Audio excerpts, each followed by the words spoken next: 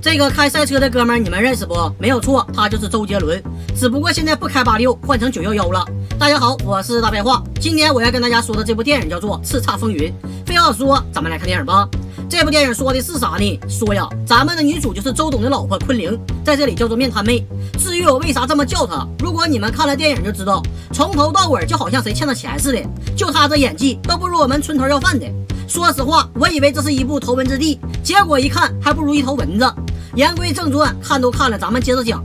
面瘫妹是个职业车手，在一个职业车队，他们车队里有一个车王叫做飞哥，曾经是车王，现在过气了，车队赞助啥的都很少了，像极了现在的大白话。大家都知道，车队你要是没有赞助，那根本玩不了。被对手侮辱之后，飞哥很生气，在比赛的时候就让面瘫妹给他掩护。前辈说的话他肯定要听，但是最后有机会超过他们的对手，面瘫妹也想要出成绩，飞哥很生气，直接冲了，然后导致面瘫妹出了事故。就这样，他右手受伤打了石膏，而且飞哥还没有道歉的意思，本来就是你挡路。飞哥道歉不道歉都是小事儿，面瘫妹3个月没法开车了，这可咋整啊？车队没有车手，没有赞助也不行啊。于是就有了咱们男主的出场。咱们的男主是一个宅男，叫做腼腆哥。别看他好像很腼腆，人家可是赛车模拟器世界排名第1。巧合的是啥呢？还跟面瘫妹是高中同学，从高中那时候就喜欢面瘫妹，一直都是暗恋。这天晚上开着自己的86去走拓海赛车，拓海就是周杰伦扮演的。本来以为是一场大战，没想到腼腆哥刚开始就飞了，不是开的像飞一样快，而是飞出了公路。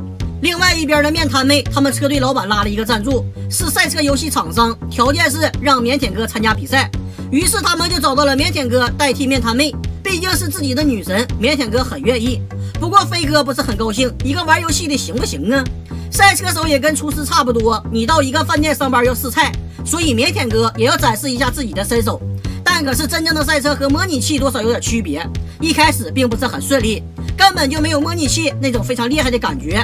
面瘫妹在网上也查到了一个事情，那就是腼腆哥根本没有开过真正的赛车，可是他跟自己说过曾经开过方程式啊。原来一切都是谎言，但是已经来不及了。如果没有腼腆哥就不会有赞助，如果没赞助他们车队就完了。所以面瘫妹忍了，你不会开车没关系，我训练你。从这以后每天都开始锻炼腼腆哥的体能，提高他开车方面的技术。第一次参加比赛并没有很厉害，不但自己开不好，还影响了其他车队的节奏。结束之后差一点点就挨揍了，你不会开车来干啥呀？面瘫妹多多少少有点失望，后来给了他一副隔音耳机，听不到引擎声。还真别说，没有了声音之后，腼腆哥这回猛了，把比赛当作模拟器一样，从最后一名一直冲。可能是我看的比赛少，咱们也没看出来腼腆哥有啥技巧。但是解说一直在说没见过腼腆哥这种跑法，愣是硬生生的让人家从最后一名干到了第1名。这回厉害了，腼腆哥成为了大满贯选手。一开始我和他都不知道啥叫大满贯，后来主持人一介绍我才知道，原来是从最后一名直接干到第1名就是大满贯。上一个获得大满贯的是当初的飞哥，看来现在这是长江后浪推前浪，飞哥心里很闹心。腼腆哥获得了分站第1名，大家都很高兴，唯独面瘫妹不是很高兴，因为他还有2个月才可以开车。腼腆哥心里明白呀，于是大半夜去找他，让他开车，然后自己给他换挡。就这样，他们一起配合，在这个大雨的夜晚。这个配合开车的创意是不是周董想出来的？因为我记得他喜欢一起配合弹钢琴来着。很快就到了第2回比赛，这一回飞哥也一反常态，愿意和腼腆哥打战术。飞哥其实也想明白了，该退位了，扶持新人。不过飞哥毕竟是一个身经百战的人，在比赛的时候其他选手都没有换胎，飞哥偏偏要首先换上雨胎。解说当时都懵了，这大晴天万里无云，为啥要换雨胎呢？自己换还不行，让腼腆哥也换上雨胎。就在其他选手和解说都不知道咋回事的时候，万里无云的天空就下雨了。看到这里我都服了，飞哥你就别叫飞哥了，干脆叫雨神吧，天气预报都没你准。我严重怀疑你是关节炎，一定是关节刺挠了。就这样，他们利用雨胎的优势，再加上战术上的配合，最终飞哥第1，腼腆哥第2。本来呀，这应该是一个好事情，万万没想到对手车队的车手举报腼腆哥没有证，他根本没有开过方程式。虽然车队老板解释了这些事情，还是失去了赞助。本来有点希望的车队又没钱了，飞哥和老板因为这个事儿还大吵了一架。因为车队以前的老板是飞哥的恩人，没有前老板就没有现在的飞哥，而现在的老板是以前老板的儿子，他们都不希望车队完蛋。最终飞哥买下了这个车队，老板儿子卷铺盖走人。飞哥现在是老板了，就不开车了，让腼腆哥和面瘫妹合作。飞哥以前不当家，不知道柴米油盐贵，现在他才知道原来车队这么烧钱，没有办法，只好去找之前的老板，给人家一顿道歉，还是你来吧，我整不了啊。果然老板一回来又把赞助给拉回来了，还是之前的游戏厂商赞助，人家这回赞助1年呢。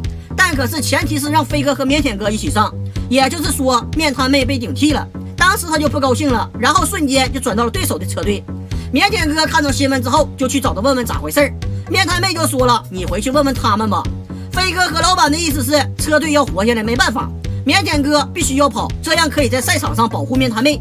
果然面瘫妹是带着情绪比赛的，开车的时候一心想要赢下自己车队的那个冠军。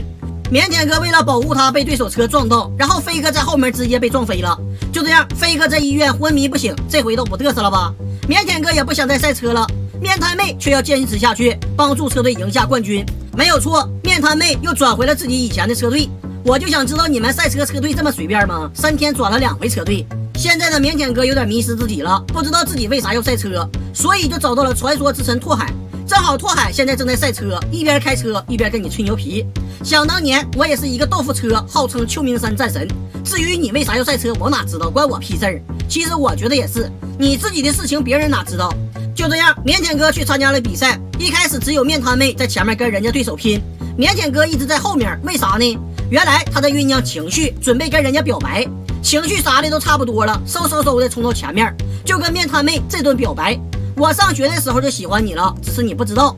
我喜欢你白色的裙子和马尾，我喜欢你的笑容还有可爱的嘴，我恋上你迷人的味道，恋上你脸上的痦子，你不要点掉。